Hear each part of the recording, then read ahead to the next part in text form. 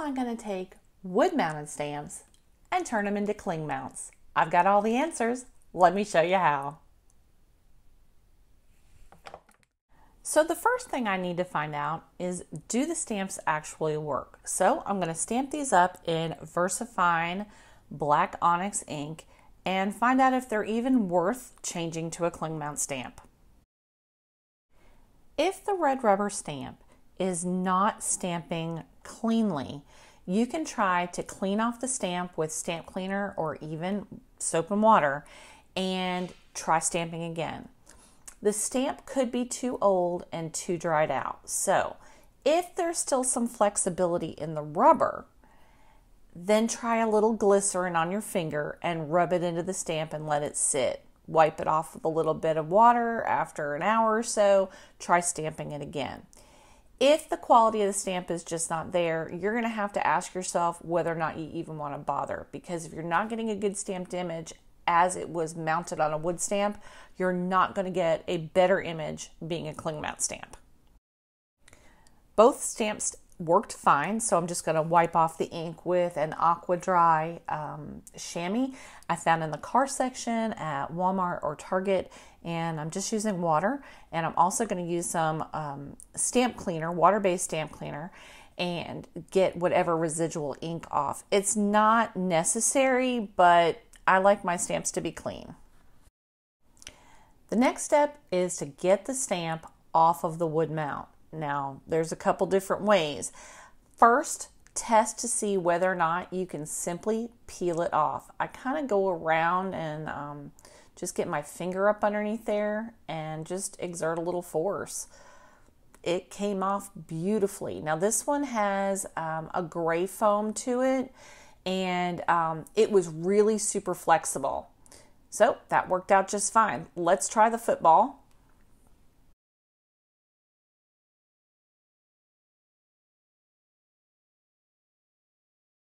That one worked out fine too, but do stay tuned because I have quite a few that did not come off so easily, and I'm going to show you what to do with that.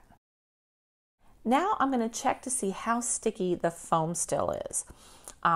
If you can put it on an acrylic block and just kind of flick it off with your fingernail, it's not sticky enough to stay. So we need to do something about that. And my first trial is going to be using Tombow multi-liquid glue, and I'm just going to put some onto the rubber, a thin layer, and go ahead and brush it across and let it dry. This glue can be used two ways. If you let it dry, it becomes tacky and repositionable. If you apply something on top of wet glue, it becomes permanent.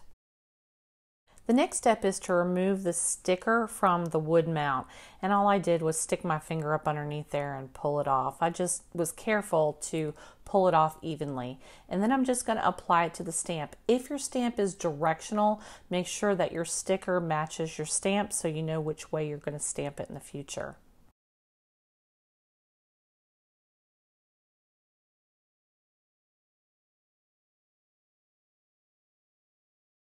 And I go ahead and I do the exact same thing for the helmet. This one gave me a little bit of a fit and didn't want to come off so easily, but in the end I managed to peel it off, and we're just going to adhere that down to the stamp, same as the football. Once your sticker is dried to your stamp, go ahead and cut off any extra. I am using just an inexpensive pair of scissors. I didn't know how gooped up my scissors were going to be. It didn't end up being a problem, and I end up later on using a really small fine tip pair of scissors to get into some of the nooks and crannies of more intricate stamps. This was fine because it's a pretty simple design, but later on I do change it up. Now it's time to make the top of the sticker be able to stick to your acrylic block. And once again, for this one, I'm going to use the Tombow Multi-Mono liquid glue. I'm just using a makeup wedge, and I've applied the glue to the makeup wedge so I got a thin coat. Remember that this is all an experiment at this point. I do figure out which I like best at the end of the video, but these are all options. If this is what you have, it will work. I would definitely do a little bit heavier application than what I'm doing. Maybe 2 thin applications would be a better choice. It's not that it doesn't work, it does, but I do find a better type of glue later in the video. Okay, so these are all done now, and as you can see, this is a laminated piece of cardstock that I use to catalog all of my stuff, and as you can see, they're not falling off at all. I can peel them off. They're sticky enough. Slap them on a acrylic block and there's no issue. You can't flip them off very easily. It's definitely worked. Same thing with this one. It works just fine. So if Tombow Multi-Mono Liquid Glue is what you have, it will totally work as evidenced this way. But keep watching because I'm going to show you something else. Now, if you're lucky enough, your stamps will come off cleanly, the stickers will come off easily, and you're on the road to making a cling mount stamp. However, I did run into considerable issues. If you didn't see the Craft Haul Estate Sale, that video that I did, I'll link it up here. That way you can see some of the stamps that I bought.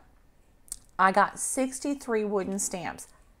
All of them were not salvageable. I have had to throw away a handful because I could not get them off the block.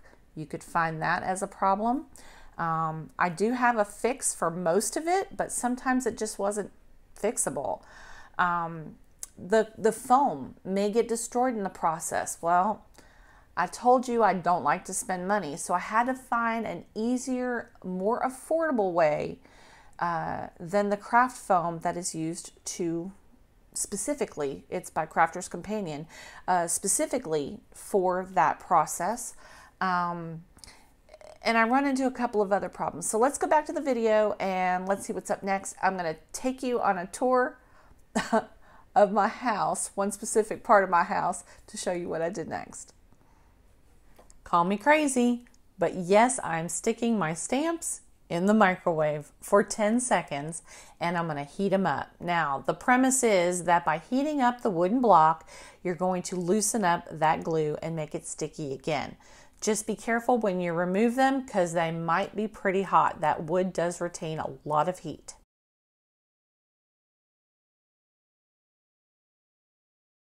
Okay, now I'm going to remove all of the stamps by prying them off. That first one was pretty hot, so I'm leaving it go. And this one has black foam, although it came off fairly good. The rest of them have gray foam and come off quite easily. And then I go back to that first one. That one was stubborn. And I ended up having to use a Cricut spatula to pry it off of the block. So that's also an option for you, is to use one of those little spatulas to pry it if you can't get it off. But you can see there's a lot of residue left behind from that foam. Since there's a lot of residue left on the block, the top of the stamp is going to be kind of lumpy and bumpy, and one, is not going to affix the sticker very nicely, and two, probably won't hold onto the acrylic block very well either. At this point, I'm using the wide tip. This is a dual tip glue dispenser, and I'm using the wide tip to put the glue directly onto the foam as opposed to using the little makeup sponge. I felt that the makeup sponge just kind of was an extra step I didn't need at this particular point. It comes in handy, just not for this. Now I ultimately end up using this and found I like it best. It's Stick and Restick by Aleene's, but it could be under another name called Tack It Over and Over. That's the older version. The newer bottle says Stick and Restick, but it's the exact same glue. This glue doesn't have an applicator, so you just pour it directly onto the top of your sticker and smooth it out with something. You could use your finger. I'm just using a makeup sponge that I'm holding with a little clamp and smoothing it out. It does give a thicker coating, which I actually like better for the repositionable part. If you decide to go the route of something like stick and restick, then you would also need a second glue, just because this is solely repositionable. You would need something to adhere your sticker permanently to your stamp. Remember those problems I was talking about? Here we go. I removed the stamp from the block, but as you can see, a lot of the black foam was left behind. I truly believe that the stamps with the black foam predate the stamps with the gray foam. And there's no sticker. Now what do you do? So I dug into my Cricut stash and found a piece of Oracle. This is the outdoor permanent vinyl, and it's just a scrap. And I'm going to use StazOn ink, and I'm going to go ahead and stamp this down onto the vinyl to create a sticker for it. The Oracle vinyl has adhesive on the back of it, so I thought that would kind of be a good base for this sticker. And because it's got a color, I'd actually see it on that black foam. Heat transfer vinyl would not be a good option for this, but I was thinking that potentially an adhesive shelf liner, maybe in white, would work. I don't know about the texture because I don't have any, but it's a good possibility. You could try that if you didn't have something like permanent vinyl. If you have not taken your stamp off of your wooden block, make sure that you clean it with a permanent ink cleaner like StazOn ink cleaner, because otherwise you will end up with black permanent ink all over you. Ask me how I know that. Go ahead and remove your stamp from your block at this point. And like I said, mine is very lumpy and bumpy. You do want to make sure that your ink is completely dry on your vinyl. It does stay wet a little while, and it will end up on your fingers and smudged on the sticker if you don't. At this point, you're going to want to go ahead and cut your stamped image out of your vinyl. Now, I did have a thought. If you don't have vinyl, but you have a Xyron, you could certainly stamp your image on a copy paper and run it through a Xyron. That would be thin enough that it could be like the sticker on the top. And possibly work quite well. If you try that, let me know in the comments below. I've removed the carrier sheet from the sticky part of my vinyl, and I am just checking to make sure that I've got the words the right direction, and I'm going to go in and adhere that to my stamp, to the foam side of the stamp.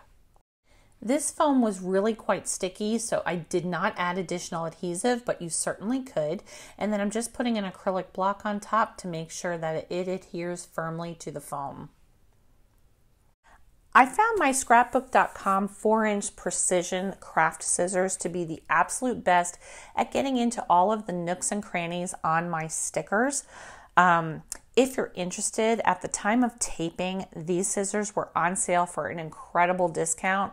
Go check it out. I'll link them all below. Anything that I used in my video, I'll try to link below.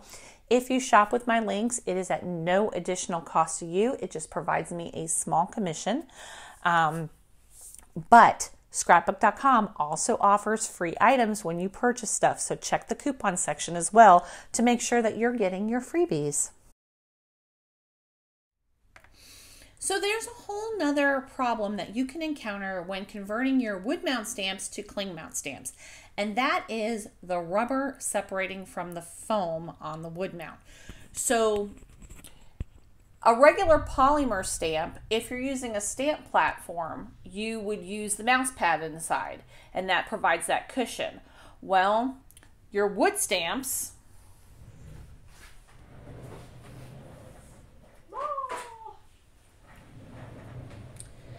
typically have that cushion as well. You see the gray foam there?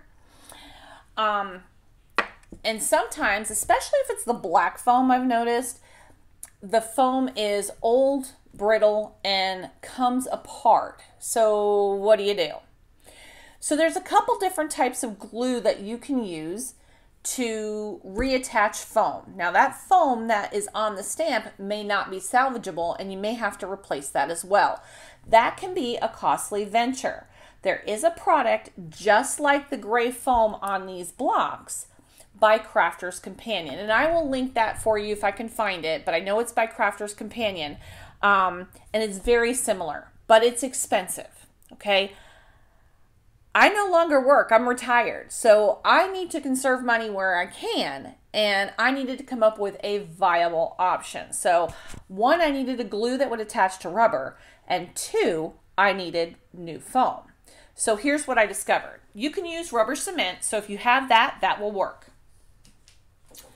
You can also use E6000. I'm sure it will work. However, mine is glued shut and completely useless. So then I thought, well, what else do I have in my stash here at home that I can use? And you're never going to believe. This is why you got to look around your house to see what you've got. I used shoe goo. So shoe goo repairs your shoe when your sole comes apart from your shoe. And I had just done a pair for my son to fix his shoes for work. And well, guess what? It's a rubber sole. So of course it's going to work. So if you have rubber cement, great. E6000 will work. Shoe goo will work. Whatever you got. Okay, so that takes care of how do I attach the rubber to the foam. But how do I replace the foam? Well, Crafter's Companion is one option, and I'm sure it's a wonderful product. I just couldn't afford it. So off to Walmart I went, and I bought, these are Hello Hobby, I guess that's their brand, adhesive foam sheets. They're probably 9 by 11, I think. And they are, the foam on your stamp is about 1/4 inch. It doesn't matter. This is about 1/8. Okay, so you could stack it if you wanted to. I didn't find that was really necessary. So here on the right, you'll see the foam that is detached and separated from the left, which is the rubber stamp part. Now we're going to make new foam for it. Now you want your adhesive side facing up. So the paper of the foam needs to be facing you, and you're going to trace around your stamp. Your stamp needs to face up as well. That way the image will adhere to the back side of your stamp properly.